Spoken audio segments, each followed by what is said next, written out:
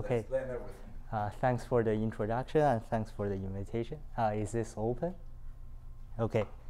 So, yeah, as Avi said, I'm a student in Princeton, and today I'm going to talk about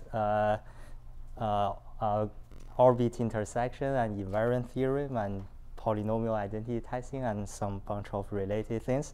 So, but the general purpose of this talk is based on a very ambitious goal. It's like, maybe I will say it very, very ambitiously, is how to maybe prove that P is not equal to NP or some related theorem using gradient design.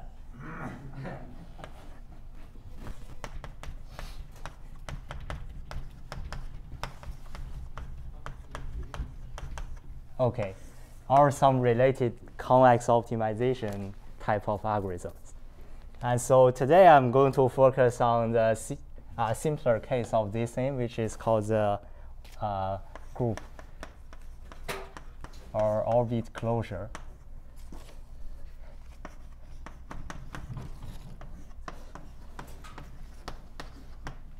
And also a very simple case of group orbit closure. I'm going to demonstrate how can we use some tools from continuous optimization, such as gradient descent, to solve a purely algebraic problem. So the question that we are interested in is the following. So we have a group G, and then we have a set V. So whenever we have a group and a set, we are interested in to see what is the action of this group on the set. So we also have an action G that acts on the set to set. So for every G inside the group G. What is the valid action? The action needs to satisfy the following properties. So first of all, the unit element will map every V to V. So this E is the unit element in the group G, and V is any element. And also for every G1 and G2 in G, and every V in V. So if you look at the G1 action on V, and then you act this thing to G2, it should be equal to the first you do the G1 comma G2 inside the group, and then you act it on V. Okay, so this is like the group action. So given this group action, the question we are interested in is so for a set, okay, so for element V, we can for some V belongs to V, so we can define the orbit of this V as orbit of V is equal to all the G of V for G inside the group G. So it's just if you look at the group action, what will the action send V to be? So all the possible places. And also we can define the orbit of a set is equal to all the G of V for G in a G, and V in a set S for set S that is a subset of this big space V. Okay. So now the question of interest is given set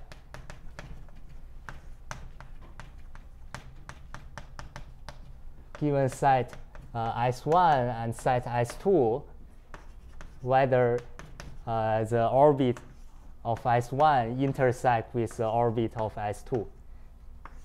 Or this is called the orbit intersection.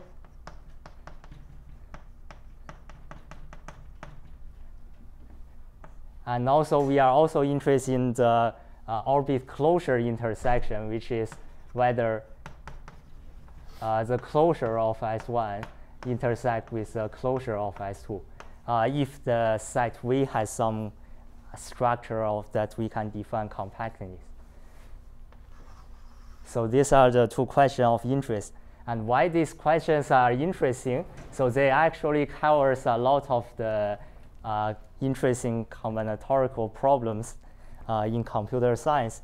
For example, the most straightforward one is just the graph isomorphism.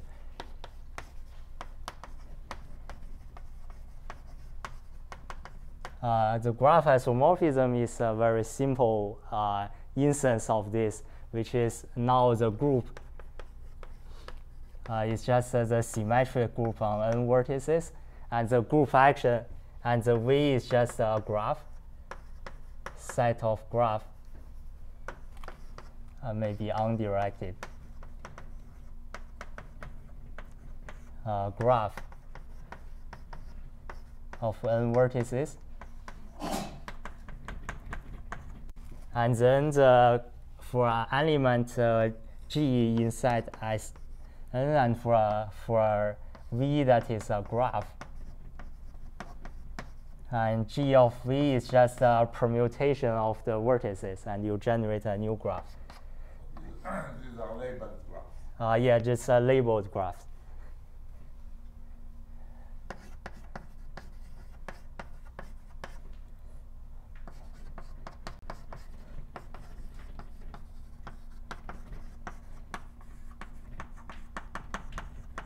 And then this, the graph isomorphism is just a question of giving one element V1 and one element V2, and we are asking whether the orbit of V1 intersect with the orbit of V2. So this is a graph isomorphism.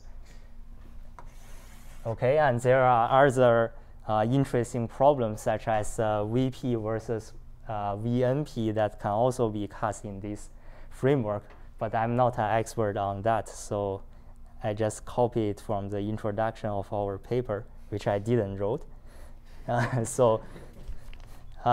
Anyway, so since this problem is interesting, so and it covers a lot of aspects of the algebraic or any combinatorial problems in computer science.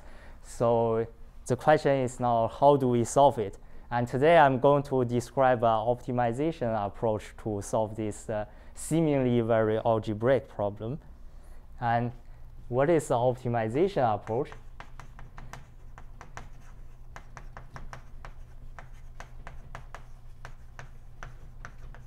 So the optimization approach is generally we can view like the set of V as the subset, or maybe the V itself is just a C to the power of n, and then we can maybe using representation theorem or anything to embed the group into the set of matrices, and then the action is just like a multiplication of V.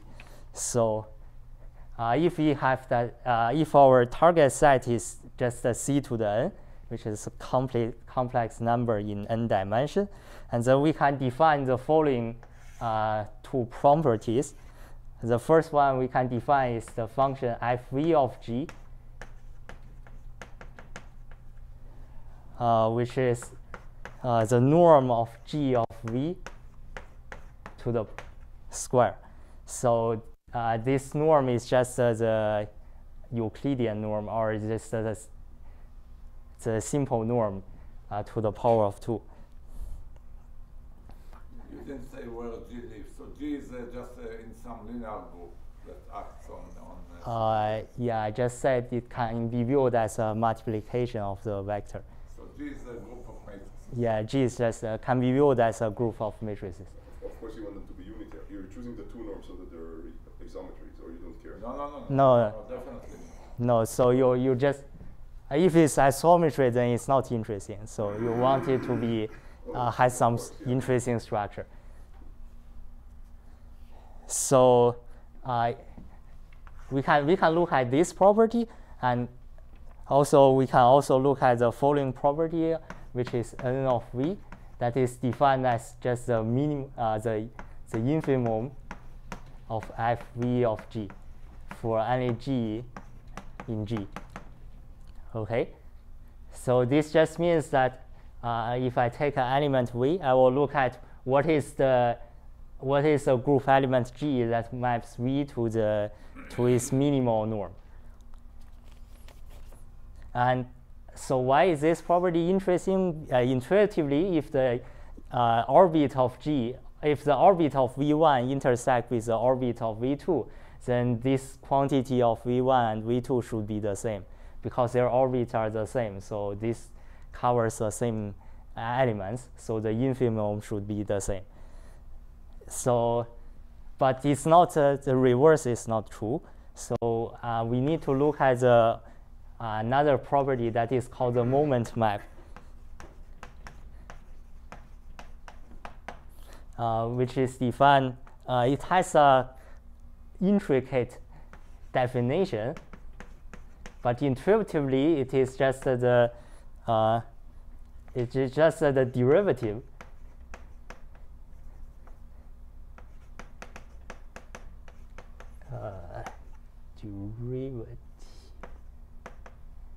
of the v of G for G at identity. So intuitively, it is just this property, and what does it mean? It just means that, so first of all, what is the definition of derivative along a group element, and how do you take G to be identity? So the way you're taking this derivative is you look at a map gamma that maps from R to G. So what is this gamma? This gamma is is characterized by element G belongs to G, such that gamma of 1 is equal to G, and gamma of any A plus B is equal to gamma A times gamma of B. Okay, so gamma itself is some kind of, you have a geodesic along the group, and then at 1 you will get group elements of interest, and the geodesic preserves the group property. So look at A plus B is equal to the gamma of A times gamma of B. And if the group has some Lie algebra structure and this gamma exists and it is unique. But I'm not an expert on this. So for simplicity, you can just think of it as some kind of one variable characterization of a path in G. So if you have, right? Like yeah, it is G to the X. Yeah, it is officially called the exponential map. And once you have this, it's very easy to define the property G, Fv of G.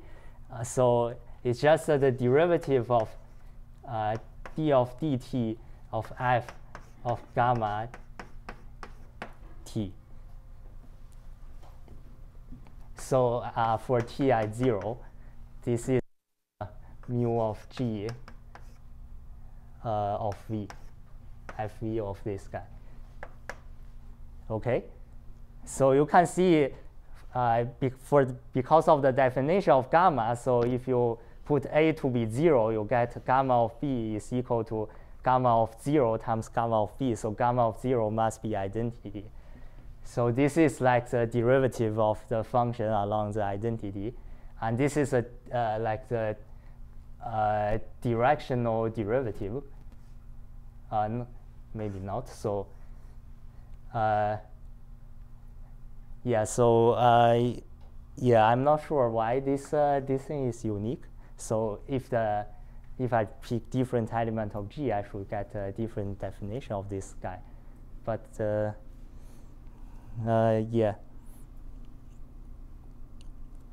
You didn't say where the image lives of me.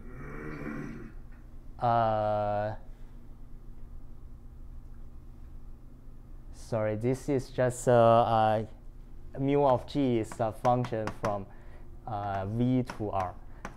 Yeah. But I'm a bit confused by how you define G, the gamma, because you defined it to be the identity at 1 and also at 0, right? So gamma of 1 is equal to some element g, and But it depends on G. It depends yeah. on G then. But G is the identity. You can write it, well, maybe So you he said G was the identity element. No, For the moment map, of course, it's written there. For G equals E. G's identity when gamma is fixed, so the derivative is 0.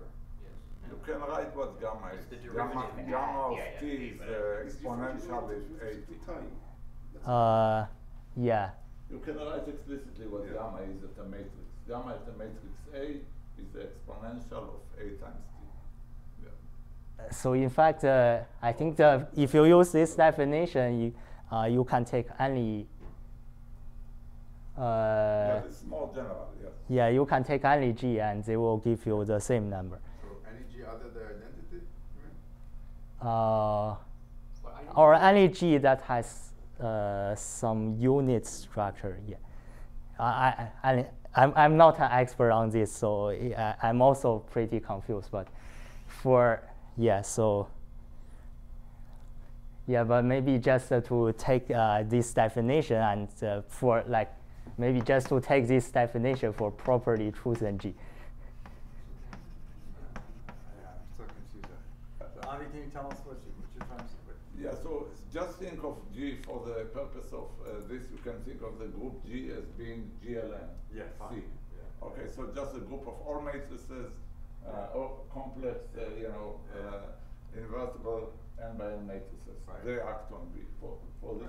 Right. And in this case, in this case, gamma of t will be the exponential of Okay. A matrix A times.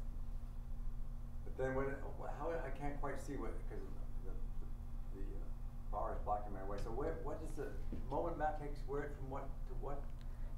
It takes an element from V to G to a real number. So you're saying it doesn't depend on the group element, so what Avi That's said what doesn't I'm- make sense. That's what I'm confused about. Yeah, I mean, at least That it's Uh, makes sense. right? Maybe. It does not. Yeah, I guess. No, I think you want to look at the No, group this element. is, of course, I mean, the moment map is at G. It is Is it just supposed to be a No, it's little big. g as No, opposed no, to it's- a big G? Maybe it just mu depends on little g? I mean, that Yeah, makes well, sense. Okay, mu maybe. depends on, mu depends on, of course, it depends on. Oh, the I think Oh, that's I- confusion, right? You are- That's you are maybe- moving. That is You are- confusion, No, right. that's a notational confusion. Okay. Okay, so then for identity it is indeed 0. Yeah, for identity it is 0, and for other element it has some other like values. So for our group element G it has. Okay. No. So now this is a crucial theorem for orbit intersection.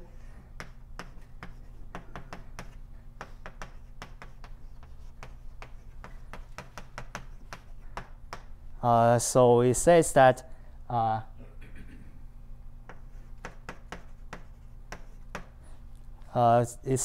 if for every v1 and v2, if the infimum of v1 of that function and is bigger than 0,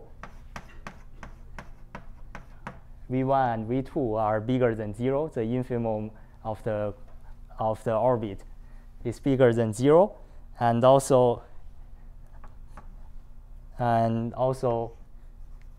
if the intersection of v1, the orbit of v1 and the orbit of v2 is not empty, then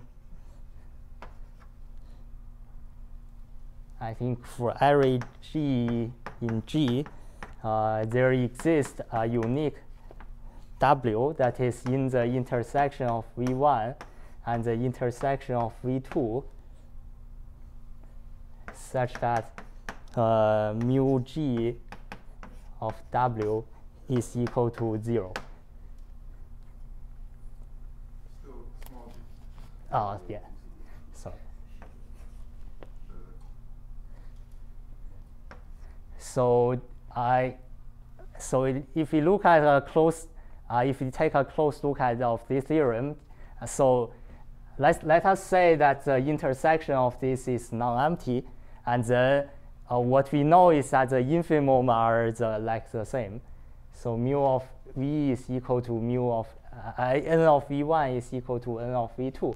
And if you look at the element that is the minimal of n of v, then the derivative of this thing must be 0 in some sense. So the derivative of this function as the infimum should be 0. But maybe the infimum is not obtainable, but let's just ignore that. So this guy is 0 as the infimum. And this just says that if the orbits are intersect with each other, then they are 0. The 0 can be obtained at the same place. So what properties of the Euclidean norm squared are you using, or for which functions this is really true, this theorem? I think the Euclidean norm square is not really important. There are a lot of norms you can take. This is basically the analog of the Lagrange conditions for minimizing a function. But it's a non-commutative domain because of the action of this matrix group. So but that's F sub v can be any moment map is like the Lagrange condition. But F sub v can be any strictly convex function? Or Yeah, it can be strictly convex. So the intersection of these two orbits is itself an orbit, right? Yes. Yeah. So it's enough to prove this just for one orbit that there's a unique critical point? Yeah, you can also say it in that way. Strict convexity, I think. No, this is this Mumford theorem is non-trivial theorem, and it uses no challenge that's inside of it. It's not. It requires geometric invariant theory. It's a serious theorem. It needs a lot of tools that go into this, but I guess all you will use is this consequence. Yeah, and also this uniqueness is not really, there is only one element. It's uniqueness up to the maximum compact subgroup of this. But again, I don't even know what is maximum compact subgroup. What you said before, it's a unitary group will not make any change. If it's a group of matrices acting, then the unitary group will not make any change. So you can permute W by any unitary action, and everything will stay the same. I see. So I guess maximally compact subgroup in GLN is a unitary group. Yeah. So I think the way to think of this is like the maximum group that does not change the norm of this thing. Yeah. So it's up to the uniqueness is up to that thing. Okay. You're just going to use this theorem, right? Yeah, we're just going to. Does this theorem have a name or what? This is Mumford's theorem. I don't know. One of Mumford's theorem, geometric invariance theorem. Mumford's theorem? Mumford, yeah. But It's part of the. I mean, it's one of the first.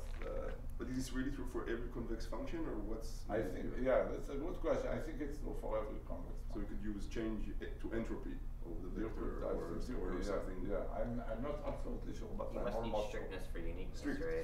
Strict, yes. Strict, Yeah. Convex, yeah. I just have one question, and it's mostly notational. So the moment map is a name for gamma or for mu g of v? It's for mu, for mu g of v is the moment map. Gamma is called the exponential map. Okay. Yeah. Okay. Is there a reason it's called the moment map? I'm not sure. So this gives us some optimization framework of finding group intersection, orbit intersection, which is we just need to find a common element in like the. So we just need to find a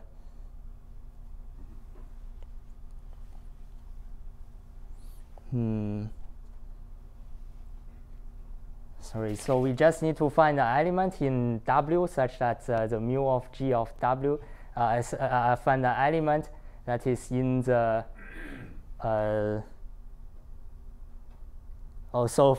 this gives us a framework. So first of all, we need to find all the element W such that mu G of W is equal to 0. And since this is like a unique one, so if mu G of W is equal to 0 just for one particular W, then we know that this W should be just the exact intersection point, and if W is in this but not in this, then it is not a intersect. So basically, the optimization framework is just to, first of all, to solve this problem, to find a W such that mu G of W is equal to 0, and then it will decide whether W is in the intersection of these two or not, up to this unique. You're saying the theorem is true for just OV1 and OV2 separately, so if there's a unique W in each one, then they intersect if and only if the W is the same. Yes. Yes. Yeah, maybe say something about the context of this, and also the demand that n of v1 and n of v2 are bigger than 0. There's one sentence. The geometric invariant theory takes this general setup of an action of a linear group on a vector space, and it breaks up the space into orbits. And you just want to understand what is the space of orbits look like. You want to have a point for every orbit. There'll be a single point that will be a 0 point in there. You want to projectivize the space. So there'll be a single point. This is an orbit that belongs to 0. Everything that goes to 0, that is in the same orbit with 0. This is called the null cone of the action. And algorithmically testing the null cone of the action was done before. And if there are, so you can test whether something is equal to 0. So if one of the v1, v2 is 0, then you test it. And now the question is to test whether just two orbits are the same or different. It's the most basic question you can ask about this space, whether two orbits are the same or different. So the algorithmic question, the input is v1 and v2, yeah. And you're assuming, and the group is we can think of GLN, or you want the GLN? You will see, you will tell you. Yeah, so for this work, so we are just considering the very simple case, which is G is equal to the SL n of C times, so for this work, times SL n of C. And then the set of V is equal to set of tuples of matrices A1 up to AM. And for each AI is in C to the power of n times n. So what is the action of G on V? So action of G can be think of a left matrix B and a right matrix C. And G of, so action, a group element G can be think of a left matrix B and a right matrix C. And the action of G on this V is just equal to B of AI of C, this tuple. Okay, so just left multiply the matrix by B, and then your right multiply the matrix by C. And this is a group action of the, this is a group action on this set. Okay, so for this work, you want to decide, given two element V1 and V2 of the tuples, whether their group action, whether their orbits in this group action intersect or not. Okay. So the index on the V is the A's go from 1 to, is that M there? Yeah, this is M. Okay, great. Yes. It's just simultaneous basis change. One basis change of the rows and one basis change of the columns for all the matrices at once. Yeah. And one of the let's see, multiplication is on the left and the other is on the right or something. So this will be in action. Otherwise, you want to put the C in first or something. Yeah, if you want. Yeah, that's right. In action. Yeah. Or maybe you put the C transpose here. Good.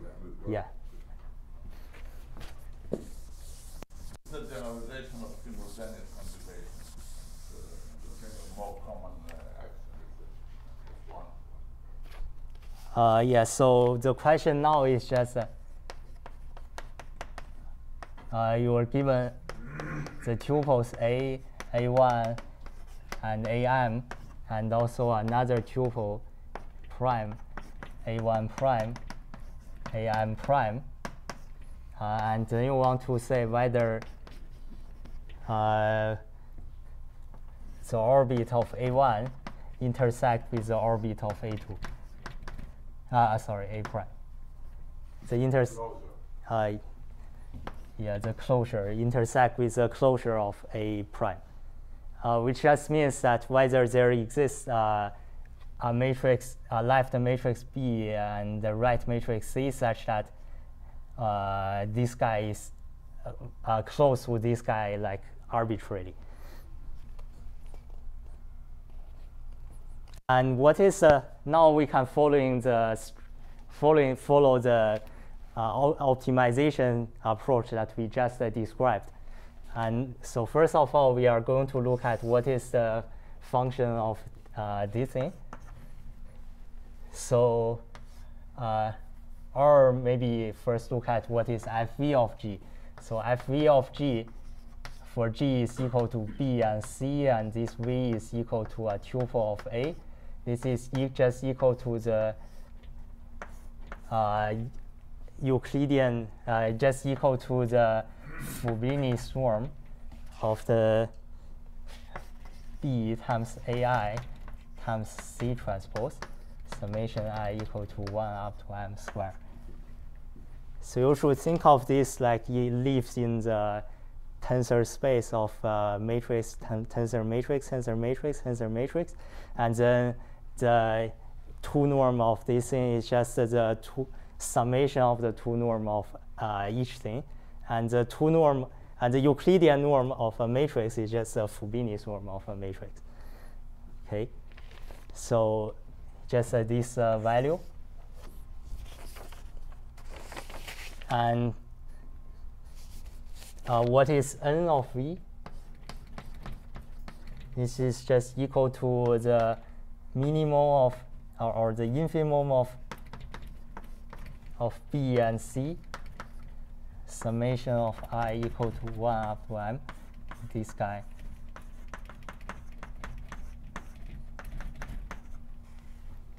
Okay. And then we can look at what is so it turns out n of v is very closely related to another property that we already know, which is called the capacity of the A1 up to AM. So what is the capacity function?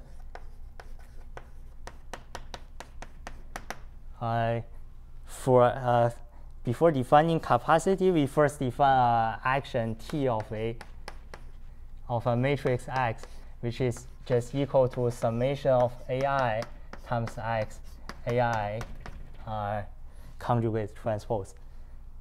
And then the capacity of this is the standard definition in quantum information theory. It's just called a completely positive map. It takes positive matrices X to other positive matrices, and it's usually applied to density matrices. And the capacity of this operation T of A is equal to infimum over X that is positive definite, the determinant of T of A of X over the determinant of X. So those will be completely positive. Yeah. So then we know that n of A is actually equal to n times the capacity of T of A to the power of 1 over n. Okay, so we have this thing, which means that minimizing the n of v is just equal to minimizing the capacity of this operator.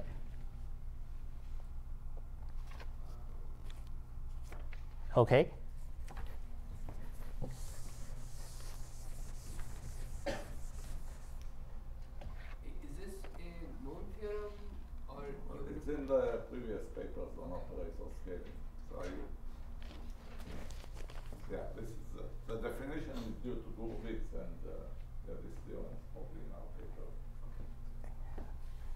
Yeah. Quite simple. Right. So just I'm a bit confused. So how does it relate to what we wanted before? Because we want to minimize n of v, which is basically finding the point w that such a mu g of w is equal to 0 is like minimizing n of v. Okay. Yeah, because minimizing a function is like finding a point that the derivative is 0. So you want to minimize this thing. You want to minimize this property, and which means that you want to minimize the capacity. I see. Yeah.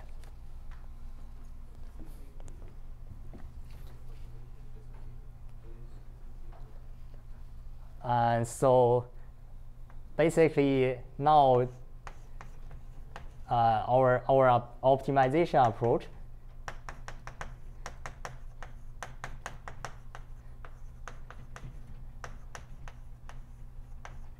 is just the following two steps. So first of all, we want to minimize the capacity of T of A. And then we want to minimize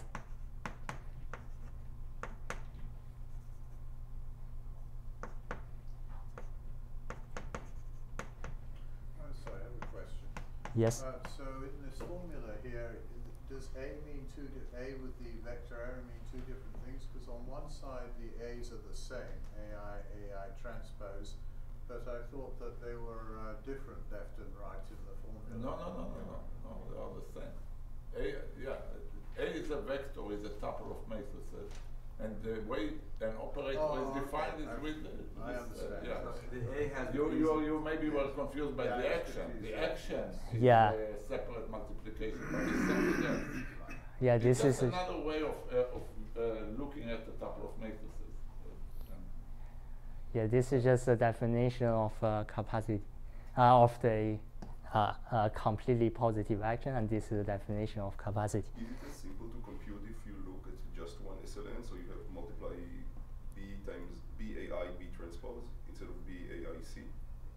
No. And then it's very hard to, I guess, to compute this minimum. No, in both cases, okay, so if you want a little bit of history, the same question with one SLN, that's what you're asking. Yeah. Simultaneous conjugation, testing equivalence was known. It's relatively recent. It's a combined result of Malmali and then Forbes and Spilka. And it uses invariant theory that is understood for this group. What are the invariant polynomials of this action? The story here is more general because you can embed the simultaneous action in the question of the action of two SLNs. Simply add an identity matrix that really forces the same sides to be inverses of one another. Anyway, so this is a more general question. And the solution here is very different than the solution there. There is an algebraic problem which has an algebraic solution. It's completely algebraic. And actually works over every field. This is an analytical optimization solution that works over characteristics. If instead I just want to bring in, if I do this minimum of the N of V for the one matrix, for one SLN case, it's still a determinant like this? Or I don't know of any except for embedding the problem in this problem and then running the whole thing. I don't know a simpler way. I see. Okay, so the general optimization approach is you want to minimize the capacity of T of A, and then you want to minimize the capacity of T of A prime. Okay, so or maybe instead of minimizing, because this is just a number, we want to find the argmin. But actually, this capacity, the argmin may not be achievable. So, but let's first forget about this achievability issue. Let's say we can find the exact argmin in finite. The argmin is finite, so we find the x of A, which is equal to the argmin of the capacity, and then we find the argmin xa prime, which is equal to the argmin of the capacity of the other thing. And now after finding the argmin, what does it mean? So what does it mean by the argmin of x is equal to x of a is equal to the argmin? So if we look at this thing, which let us define. So our a tilde of I is equal to ai times x to the power of a half, xa to the power of a half. Then what does this mean? This just means that the argmin of the capacity of P of this a tilde is equal to identity. So because the xa height is already the argmin of this, so changing x height, xa will not will not decrease the capacity any further, which means that the argmin of this guy must be the identity. Okay. And what does it mean by the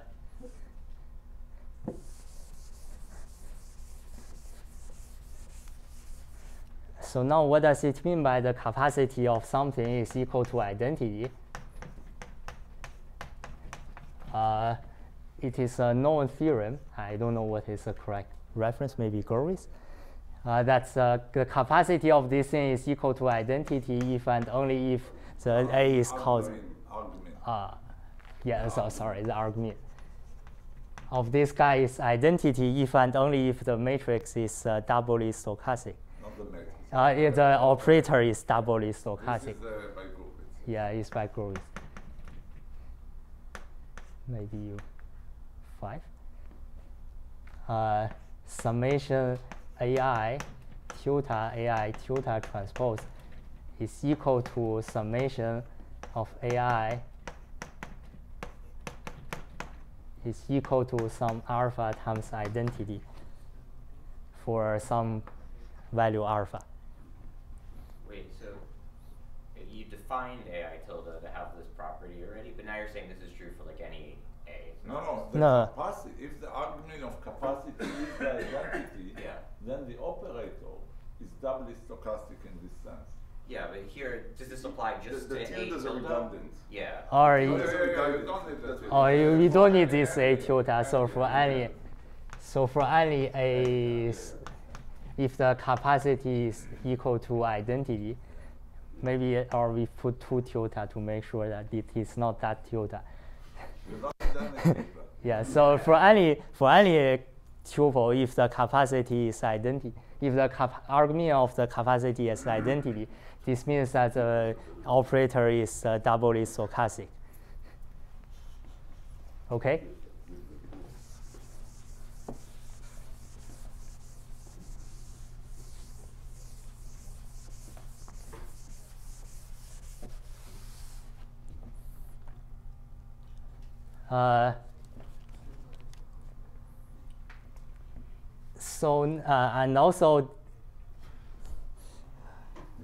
And also this means that so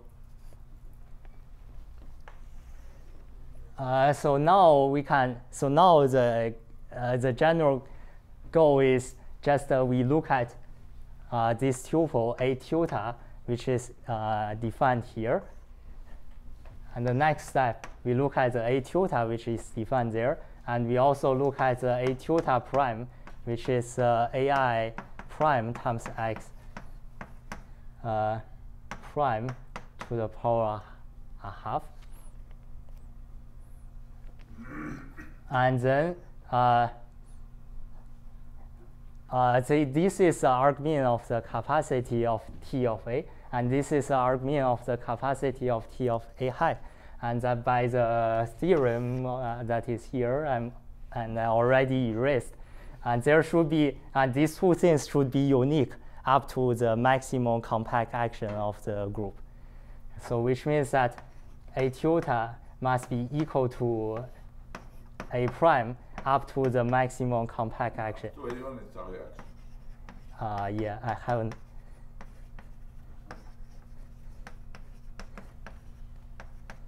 So what is the maximum compact action of this thing? It's very easy to see what is the action that preserves the Fubini norm of any matrix. It's a unitary matrix. So which means that the B and C must be unitary, and then it will preserve the Fubini norm of any matrix. So which means that A tilde must be equal to A tilde prime up to unitary.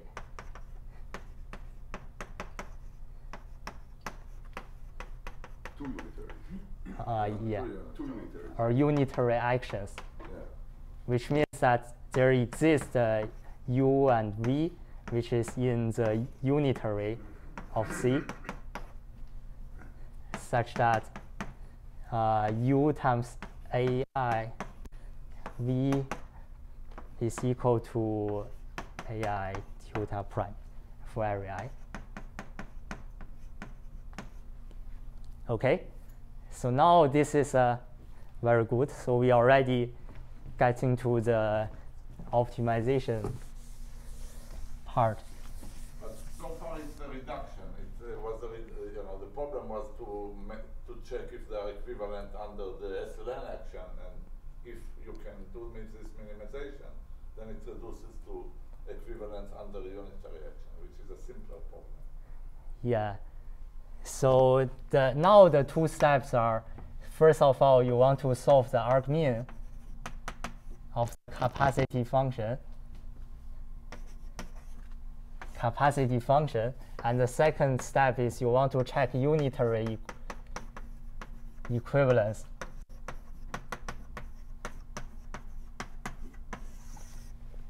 Okay, so originally the problem is just to check the equivalence for all the group actions. So whether the two orbits intersect along all the group actions. But now after minimizing this, we are just reducing it to unitary equivalence. And for exact unitary equivalence, it was known by that you can check about it by a variant of Forbes and Splica.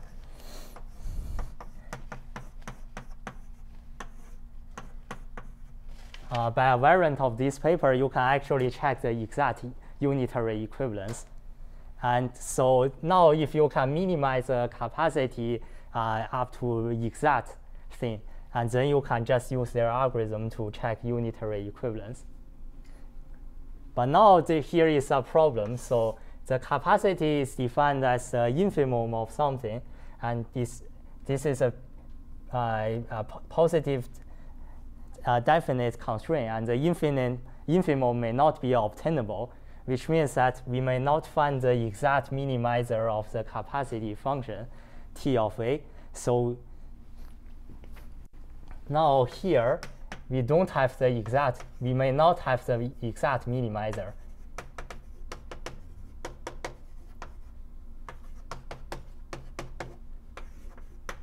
And actually, you cannot hope to have the exact minimizer, because there are simple examples where these A's are all like integer matrices, but the minimizer is irrational. So you don't have exact minimizer at all. It's infinite bit complexity. So can only work with non-exact minimizer. So we can only work with inexact minimizer. Now we have inexact minimizer, then we cannot apply the exact unitary equivalence. So we also need the inexact unitary equivalence.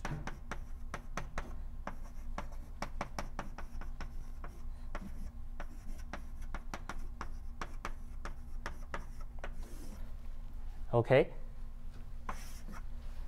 So you have some small error that you have to allow for. Yeah. So now the question is how small this error need to be in order to make sure that everything works out. So you have here inexact minimizer means you have some small error epsilon, and inexact unitary you also have some small error epsilon. And now the question is what is how small epsilon needs to be in order to make sure that this framework also works out. And if epsilon is 0, then everything is fine. But we cannot hope for 0 epsilon. So one of these questions interesting when m equals 2, just 2 matrices. Yeah, that's what I want to know. I want to know an example of this, because otherwise I don't know where. So can we think of 2 matrices, or is this so? Yes. Or yeah, it is already interesting if you have 2 matrices. Okay. If it's 1 matrix, then it's trivial. You just Yeah. So why is it? Is there a specific example you have in mind with 2 matrices or some finite number? No. I mean, I'm just trying to understand the motivation for this even in computer science.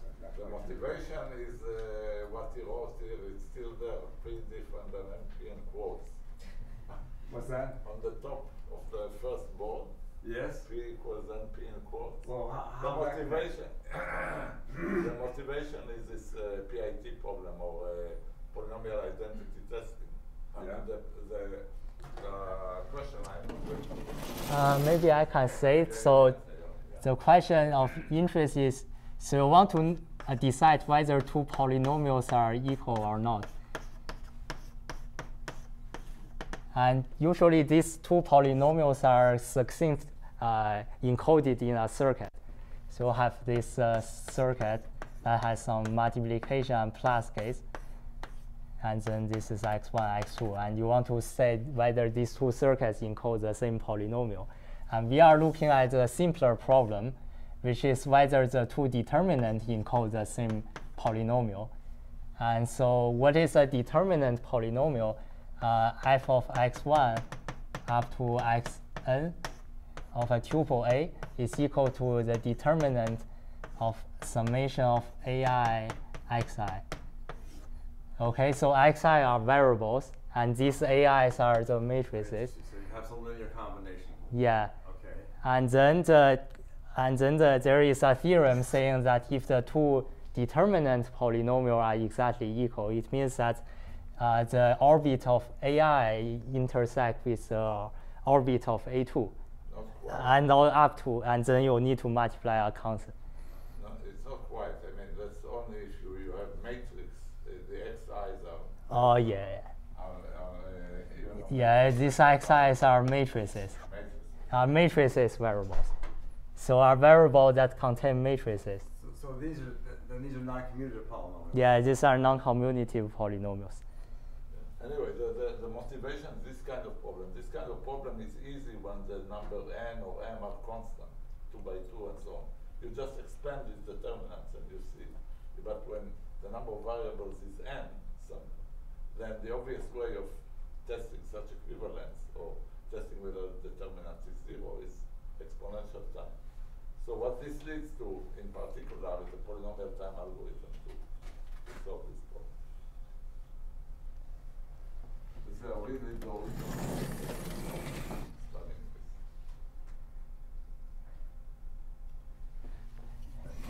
Yeah, so now the question is how small epsilon needs to be in order for the framework to work out. And so there are few regimes of epsilon that You can switch boards if you want, you know, but I don't know what you prefer. yeah, so there are different regimes of epsilon. So now our problem is of size n, and then epsilon can be maybe just an inverse polynomial of n, which is very good. And epsilon can also be inverse exponential of n, which is not so good. And maybe epsilon is even smaller, exponential of n, or something like that. And then definitely we cannot deal with this case. We cannot minimize a function of with double exponential accuracy in polynomial time. If we can do that, this means that the optimizer is rational. So for this problem, actually epsilon lies in this regime. Its inverse polynomial is inverse exponentially small. So which means that if we can minimize, if we can find the argmin of the, if we can minimize the capacity of operator up to exponentially small in terms of the problem size, and then if we can solve the unitary equivalence when there is an exponentially small error, then we can get back to the original problem. So we can deal with exponentially small error in the processes here.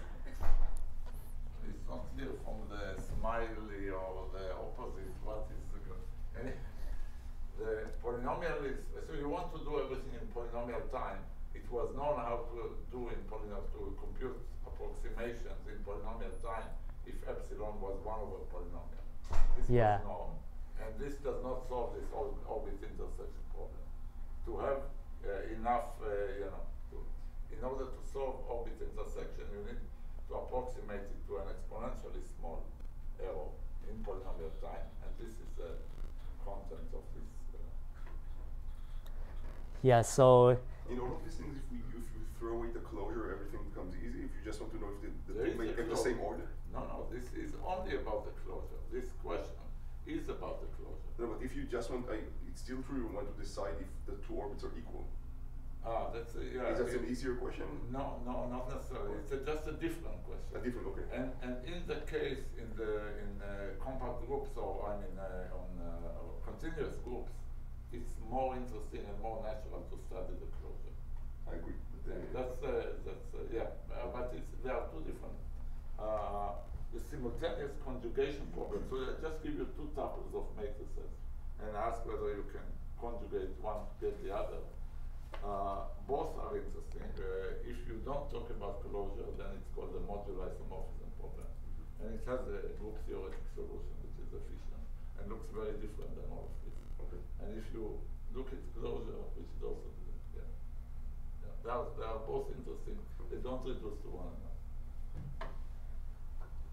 Yeah, so for this problem, we are actually having a exponentially small epsilon. So now the question is, so how to find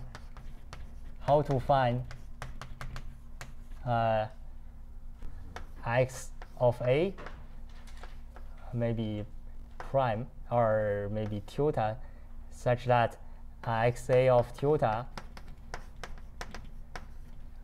this capacity t of this thing, determinant of this over the determinant of this is smaller or equal to maybe 1 plus epsilon times the minimum of the capacity of t of a. Okay, for in time poly of n, and then we definitely need the log of 1 over epsilon, because epsilon is an exponentially small thing. So if we want a polynomial time in n, then we need a log 1 over epsilon here. So now you reduce the problem, I guess. Now this is really where you get started, right? This is where you reduce the problem to Yeah. an algorithm for fast finding an approximate minimum. Yeah. So you need an algorithm that converge linearly in terms of epsilon, which just means that it has a log 1 over epsilon convergence rate, to get a minimizer of the capacity. And this problem is non-convex. This problem in this way is not convex. But it's geodesically convex. Yeah, it's geodesically convex. Yeah. On the symmetric space. And also there is another thing, which is if we know that whether we can decide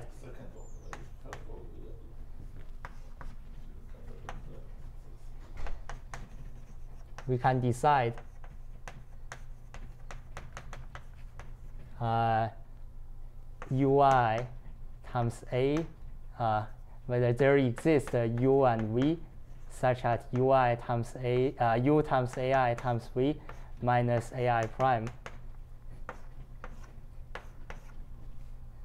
the Fubini swarm is smaller or equal to epsilon, or bigger or equal to some smaller exponential of n times epsilon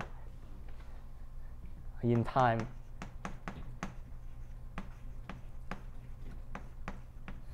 log 1 over epsilon.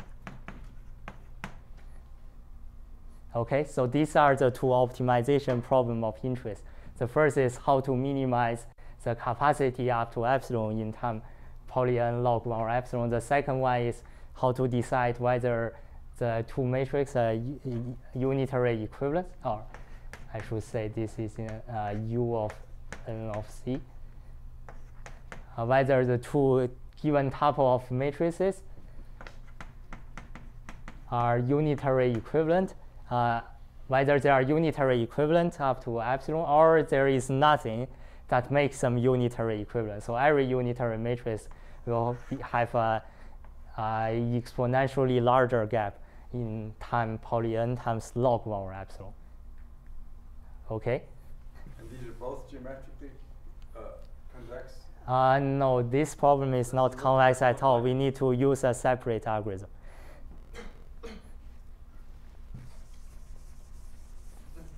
And so let's, due to a time limit, maybe we first quickly describe what is the first argument, the first algorithm. So how do we minimize a function in log 1 or epsilon time? So there are, maybe let's start with convex function. So there is an algorithm that is called the ellipsoid algorithm that can do it. And also there is another algorithm called the interior point.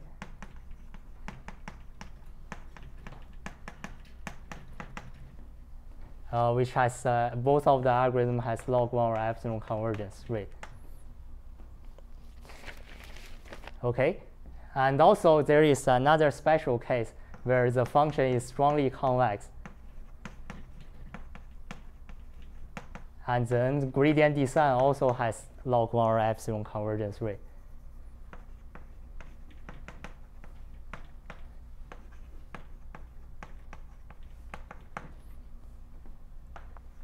Okay, so ellipsoid is a bit special. It's like a geometry algorithm. But these two algorithms are pretty similar. Their spirit is to say how close is a function to quadratic. You forgot the word close. Oh, sorry.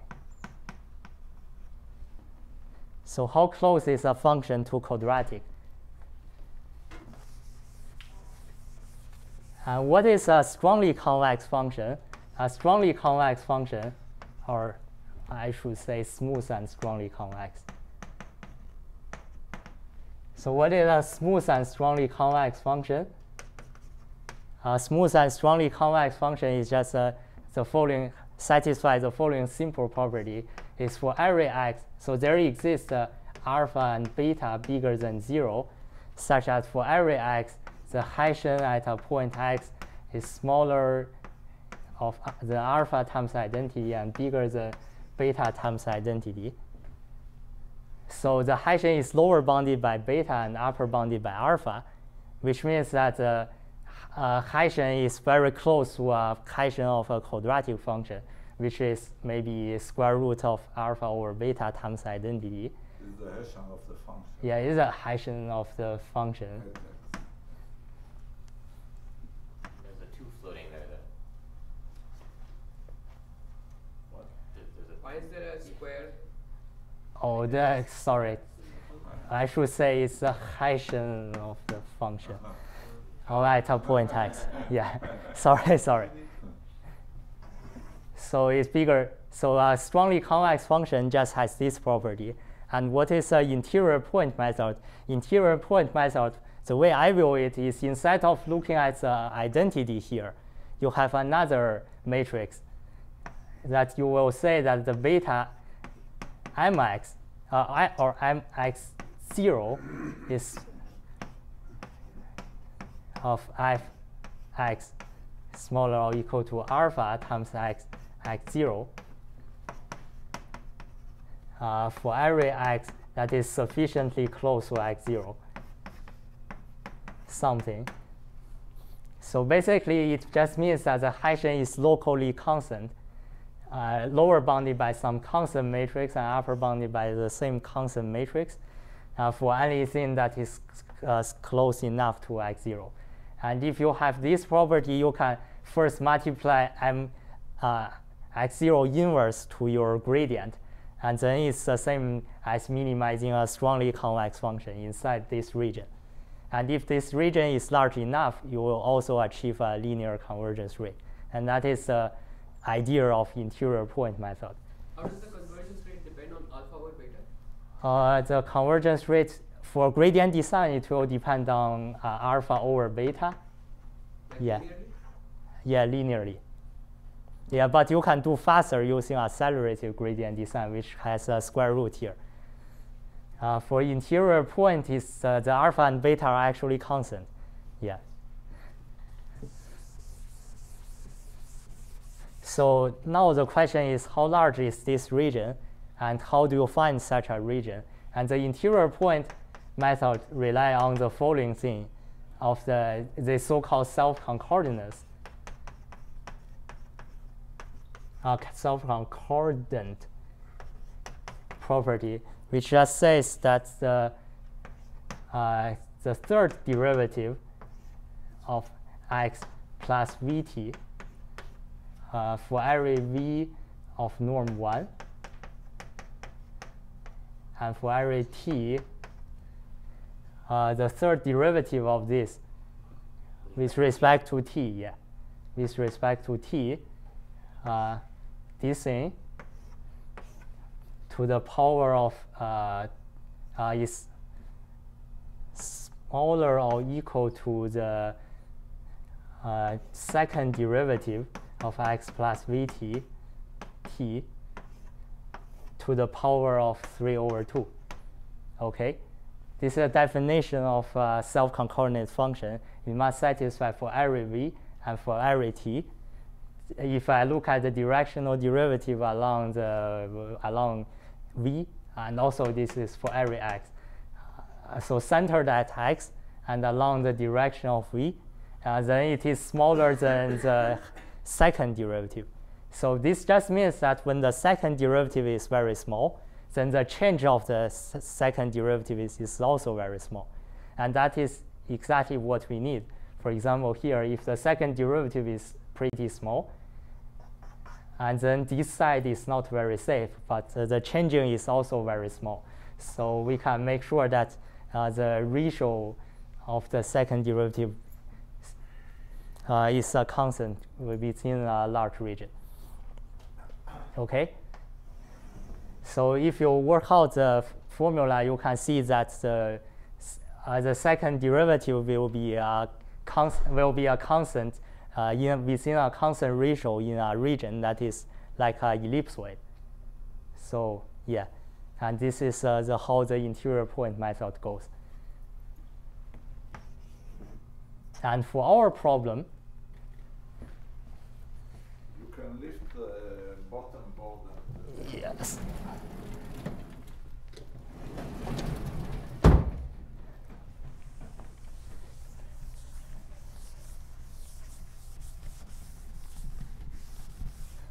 So for our problem,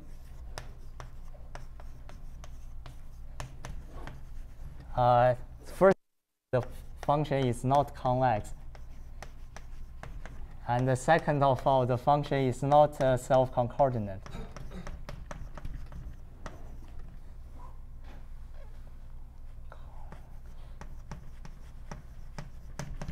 So what should we do? And we will show that instead of convex, we will have geodesic convex.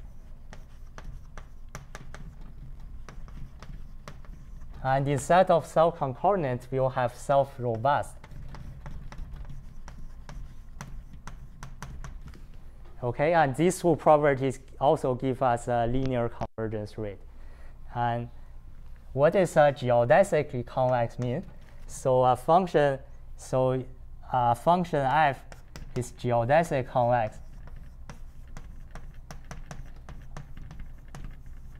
if, first of all, you have a geodesic which is parameterized by gamma. So gamma t is the geodesic path, and such that gamma prime at 0 is equal to some velocity v. Then function f is geodesically convex if and only if f of gamma t is convex.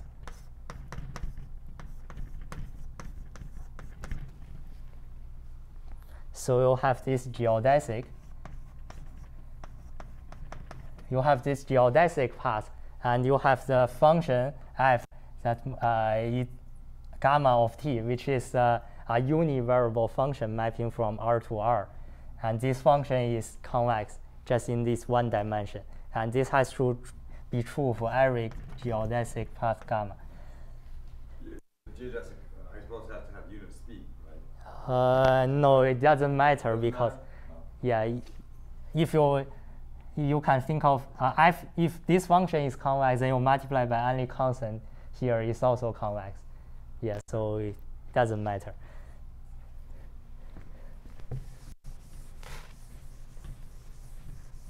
So for our problem, what is a geodesic?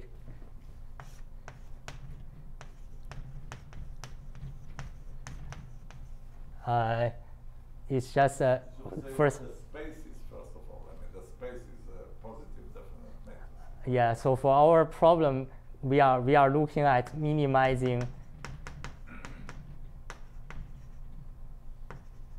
the determinant of summation of AI x AI conjugate transpose over the determinant of x.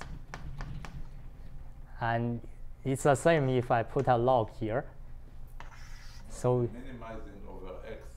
Yeah, minimizing over x, that is positive semi-definite.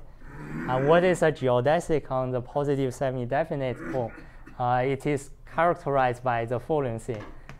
So gamma of t is equal to the exponential of t of v, t of a matrix t of v. So gamma derivative at 0 is just equal to this matrix V. Okay, so this is a geodesic path that we are of interest, and it is known that this function is convex, geodesically convex under this geodesic. Okay. So now the question is how to minimize a geodesically convex function. This is what? This is a geodesic in the space of positive matrices? Yeah, so it's exponential to some matrix, so it's bigger. It's a PIC. For V is symmetric.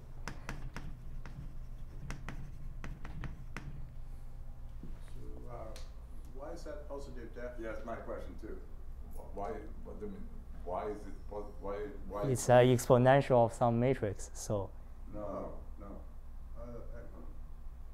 If you have a matrix which is positive, square roots are okay, but you can't. The square of a matrix is not necessarily positive, definitely. Which way does it go?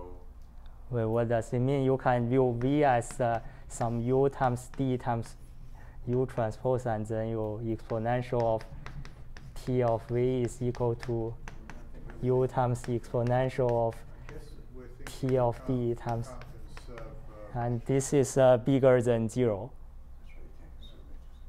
Okay, yeah. Yeah. I'm confused. You can ask questions. Well, if A is less than B as 4. That's not what you need. Yeah, no, that's not what you need. that's right. The space in which you are optimizing is just the space of all positive. We were thinking about quadratic forms. Matrices. Yeah. And in this space, there is a notion of a geodesic. Right. What you were saying is A is smaller equal to B. It doesn't imply the exponential of. Well, these are irrelevant. Different things. But Yuanzhi, you should. I mean, many of these will come up tomorrow, so I don't know. You should probably plan on how you close today and maybe say what you will. Yeah. So tomorrow I will give a proof like why this is geodesically convex, and also I will describe the algorithm that checks the inexact unitary equivalence, which turns out to be pretty tricky because of the inexact thing. Yeah, so talk maybe let me define what is. But there's some sort of theorem that you're aiming for. You say that on any, I guess, non-positively curved, simply connected manifold, if you have a function which is geodesic convex, you didn't define self-robust. Yeah, well, I haven't defined self-robust. You minimize a function like that on any such. Yeah. Yeah. Yeah. On any simply connected non-positively curved manifold. So is trivial, let's say, on the hyperbolic space? Or what about on a product of trees? Or I don't know. There is a general theorem which uses this, but you need some boundedness condition. Yeah. So for self-robustness, it's the following very simple property. Remember, self-concordant is just the third order is bounded by the second order to the power of 3/2. And for self-robustness on a geodesic convex function, it just means that the third derivative of gamma of t is actually bounded by the second derivative without the power. Okay? So this is convex, so this is bigger than 0. Bigger or equal to 0. So the self-robustness is just a version of self-concordance, but you don't have this power 3/2 there. You just have a plant smaller or equal. And this is only true when gamma prime of 0, the norm is equal to 1. For all gamma.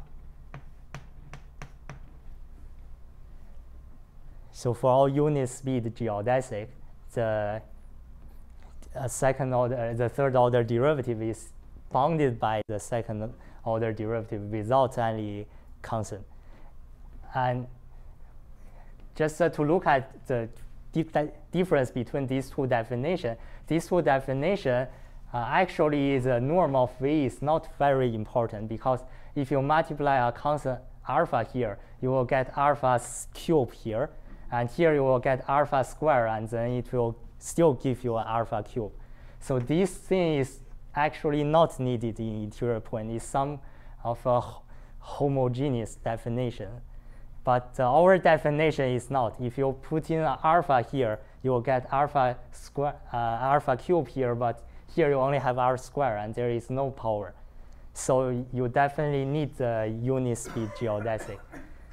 And then we know that our function has this property. And if you have this property, you can see that the function is also like a quadratic function in certain region. Actually, the region will be an infinity norm bound or a spectral norm bound for matrices. And then we will show that with this thing, you can also minimize the function in log 1 or epsilon convergence rate. And I will prove this tomorrow. Yeah. And yeah, just for unitary equivalence thing, yeah, what we will use is a version of Whiting theorem. It's called Whiting theorem. So it just says that if the two matrices are if U times, so if U times A times V is very close to A prime, and also if A has a singular value gap, then the singular vectors of U are close to the singular vectors of V. And then we can keep decomposing these A and A prime up to singular values. And then we can shrink the problem into a smaller set until the singular values of A and A prime are all the same. Then they themselves are unitary matrices. And then the problem becomes easier. Yeah, so these are the general plan, and I will talk about it tomorrow. Okay, thanks.